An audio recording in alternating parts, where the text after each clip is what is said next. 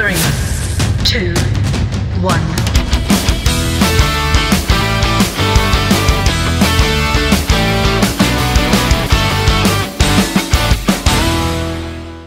I want to start out with inviting you to, together with me as a community, as a world, soak in the idea that there is a greater good available in the universe. What do I start every Sunday out with? This quote: "You are an irresistible magnet with the power to attract unto yourself everything that you desire." And to make sure I get it exactly right, I have it written down, because I like the words as they're written. Let us together now soak in the idea that there is a greater good available in the universe. The universe is infinite. The universe has infinite possibilities, infinite opportunities. They don't just end because you're a certain age or not a certain age or a certain sociological this, that, or the other, or not one. The infinite opportunities are there at all times, and you can have it. You will have it. I will have it. I am having it. Are you having it? Of course you are. Even if you don't know it, you are having it. So let's have it intentionally. You're having it right now. You know, just sometimes we don't recognize it because the greater good doesn't always show up as this big thing. The orchestra doesn't swell, the heavens don't open, the seas don't part. Or maybe sometimes we don't even allow ourselves to see it, feel it, or experience it in any way. We kind of shut ourselves off. We don't allow ourselves to vibrate at the speed of the divine. And if we are doing this in some statistical way versus an intentional way, we don't realize it. And so we don't really get to take full advantage of this gift that is given to us at birth. Each of us is the harvester of our own good. Not our job, not our family, not our government, or any particular political party, or any religion, or even any spiritual philosophy. It is not the power. It could be an influence, but the power is in you. Remember the law of you? The power is in you. The power is in me. Not them, not it, outside it, not divine it, but in you. When we focus our power of joy. Now remember, the act of joy being in the physical, mental, and spiritual aspect, and not happiness. I'll talk about the difference there. But when we focus the power of joy and stand grateful in its presence, guidance, and love, intentionally, you think that, you make the statement, you make the comment. Hate in the world starts falling away. Anger that you may have starts to settle, so we can take smart, emotionally intelligent action. The disappointments that you may have had, they wither and die. They start to have no effect on what's happening to you right now, and thus what's happening to you and with you in the future. And we start to let go of the past junk ideas and triggers, whatever they were, by sitting in joy, by allowing ourselves to intentionally vibrate at the speed of the divine. Now, why does that happen? Why do we do that? Like I said, joy is not about happiness. Happiness is the kind of a state of mind at the moment. It's a mood that comes and goes per an experience or the anticipation of an experience. It can be part of your perspective, but it's based on external occurrences. We don't want to base our lives on external occurrences. We want to create the external occurrences. We want to be in creative control of the external occurrences. But that's where happiness comes from, external stuff. Joy is above and beyond the state of mind. It's your state of being. And being and joy is found in a deep connection to God, or whatever you want to call it. You don't have to call it God. To that divine power, that divine presence, that singularity of energy that created the entire universe. That true source and substance of the experience you may or may not be happy about. That's where joy lies. A state of being, and a state of being overwhelms, overpowers anything in your state of mind. So what is your state of being? What is my state of being? Your perspective on life derives from your faith and connection to the divine. But only you have the power to make that connection. I can't make that connection totally for you. I can in prayer, I can in counseling, as someone trained to do that, can know that for you. So that energy, as you allow it to come through, that energy inspires you to make that connection, to make that vibration. But only you have the power to really make that connection, to make joy the state of mind and the state of being you want to live in. There was this guy named Ezekiel, and he was a prophet, a priest that was captured by the Babylonians and exiled from Jerusalem to Mesopotamia. And he prophesied about the presence of spirit within. That's what he talked about, that spirit within, not as the people as a whole, even though it is, but as a person individually. And I would go beyond that, beyond personhood. I would say that's in all living energies, even a rock that has living atoms going on within it, and of course, plants and animals. But we're talking about humans, our humanity and our fellow humanity. Ezekiel's theology taught about individual responsibility to that presence within.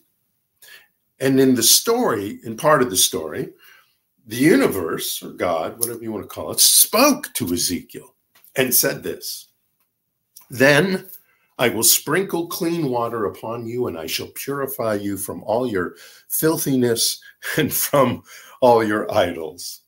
Now, the filthiness was not about the clothing he was wearing or his whether he'd showered lately. The filthiness was about those past experiences, those past beliefs that no longer served him, that was still hanging around.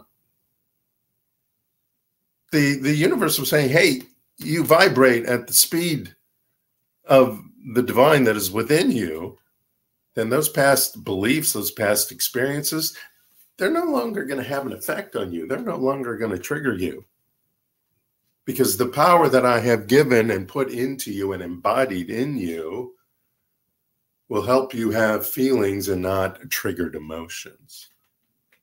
And the idols that the universe was talking about in that quote was about all that hate and all the fear and ego, the kind of ego that edges God out, which has been the norm for him, for Ezekiel in this story, but maybe for you too. Maybe for me here and there too. Little hate, little fear, little ego that doesn't include vibrating at the speed of the divine, not the healthy ego that keeps you confident and moving forward, but that ego that says, I don't need anything. I don't need the power that's within me. The people who live by statistics alone and not by their own embodied power. That's the idolatry that the universe was talking to you about in Ezekiel. To Ezekiel. To get joy, we must use our tools. We must occasionally, all through your life, you must, I do it. I have to do it now and again. Take a mental bath. A mental bath. That's what the universe was telling Ezekiel. You got to take a mental bath. You got to clean all that stuff out. You got to take the moment for yourself and meditate or visualize or envision or just open up your mind, heart, gut, and listen and sit and listen. Like the great songwriter and poet and philosopher wrote, Jack Fowler is his name. In the silence there is peace. In the silence there is unspoken joy. In the silence there's release as my heart opens up to the voice,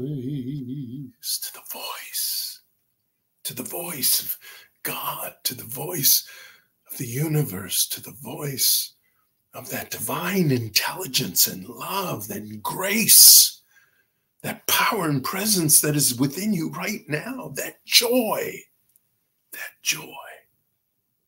In that silence, in that contemplation, Ezekiel heard the universe speak and say unto him through that intuition, through that gut. You can't see me, I'm pointing to my gut. Through that gut, Ezekiel heard, a new heart will I give you, Ezekiel. A new spirit will I put within you. And I will remove the heart of stone out of your flesh, and I will give you a heart of flesh. You vibrate at the speed of the divine. You make that joyous connection to that energy of the universe. The universe will take that hard, cold, dead, unmoving, unfeeling heart, as it did for Ezekiel, and replace it with one that's alive, that is conscious, that is present, that is full of feeling, and that works in a holistic rhythm with mind, with brain, with intuition. So they all talk to each other. So that's this divine matrix, as I have come to call it. Speak to each other all the time. And as we do it intentionally, so often, so too will it do it more often. Talk to each other so that we don't react to things. We respond to things with divine intelligence, because in joy, we are vibrating at the speed, at the intelligence of the creative universe. The kingdom of heaven is within, was expressed by Yeshua, was expressed by Ernest Holmes and all the New Thought leaders of our time.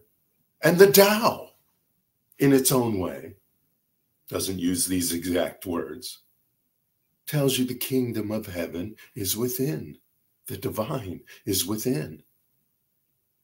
We'll get to this quote that's, you can barely see there.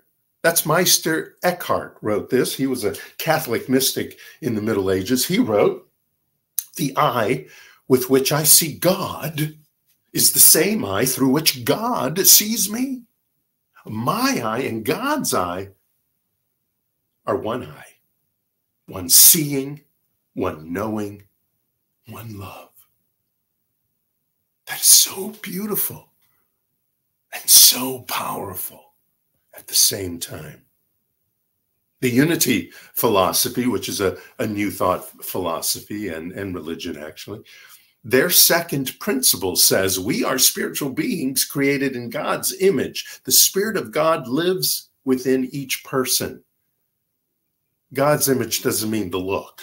God's image means the whole package, the energy, the look of the energy of one, not the face, not the body. What is beyond that? The consciousness, the image of the consciousness, what that looks like, what that power and that love and that intelligence looks like. We create our life experiences through our way of thinking. And when we are in gratitude, remember that's our theme this month, ingratitude, knowing no matter what, we are here to experience life as God and with God. There's that famous book, Three Magic Words. Originally, it was called what the final chapter talks about. You are God. That was the original title. You are God. Or as Pierre Teilhard de Chardin reminds us, and this is a very famous quote, I'm sure you've heard it, we are spiritual beings living in a spiritual universe, having a human experience. But having that human experience doesn't take away from our power of being a spiritual being, living in a spiritual universe, able to vibrate at the speed of that spirituality, of that divinity. We can be in a state of rejoice living. Again, no matter what's going on. And it doesn't take away from the feelings and the emotions and the sentiment of things that might be going on. It actually adds to it by rejoice in your living, being in gratitude about just being alive. And I get it. I get it. Some days or too many days for some of us, we may not feel grateful. We may not be in gratitude about being alive or feel like being in gratitude about being alive. There could be a dis-ease of body, mind, spirit, pocketbook that can cause you to not feel much happiness. But we don't want to equate happiness with joy. As my friend Yurka reminded me, if you argue for your limitations, you will own them.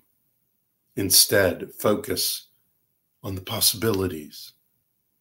The possibilities lie in the universe. The possibilities lie in your intentional connection, the joy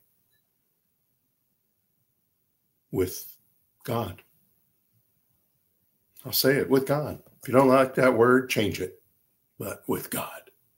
Remember, joy transcends happiness or any experience. It's an intentional and intellectual. It's partly intellectual. It may start that way too. It may start intellectual and then seep into the spiritual where it really belongs, but it's an intentional connection to the spirit that is within you. Abraham Hicks wrote, your inner being has no limits. Excuse me, I have something in my eye. Your inner being feels no limit and has no limit. So anything that feels like limits is something that you have self-imposed. Abraham Hicks. So look at what you've self-imposed in your thinking. Look at what you have self-imposed in your perspective on life or your perception on life. And like Ezekiel, whose name actually means God strengthens, by the way, allow the light of the divine love and intelligence inform you. Not a disease of any sort, anywhere, anytime. Allow the creation itself, the power of creation itself, to light your fire. Not the less than ideas you've been taught or have been hanging on to or accepted in life. Walt Whitman, I'm getting the backwards. Walt Whitman wrote, "Oh, to realize space, the plenteousness of all, that there are no bounds, to emerge and be of the sky, of the sun, and of the moon and flying clouds, as one with them." That plenteousness of space that has no bounds is here. It's right now. You don't have to go anywhere. It's right with you. You can, no matter the happiness or sadness in your life, be a part of that. For joy is a perspective, an idea, a state of being that only you have the power to embrace. Not your therapist, not your teacher, not your parent, lover, or bestie. You. Yeah, they may, like I said, motivate you a little bit to embrace it. They may inspire you to embrace it. But it's you, using the power of you that is embedded in you, must embrace it. Neil Donald Walsh, who wrote Conversations with God, said the purpose of life is to recreate yourself anew in the highest version of the grandest vision you ever had about yourself. Challenge your present way of thinking and move into a grander and larger experience of who you really are. At the beginning, I said to soak in the idea that there's a greater good available in the universe. I can have it. You can have it. We can all have at it. So know this, or allow me to know this for you till you can know this. No matter your circumstances, I know you will have it, this joy. You are having it, this joy. I believe it, I declare it, and I am in great gratitude for it. I am in gratitude for you to live it today, this joy, to live it tomorrow, this joy, and forevermore. Joy, joy, joy.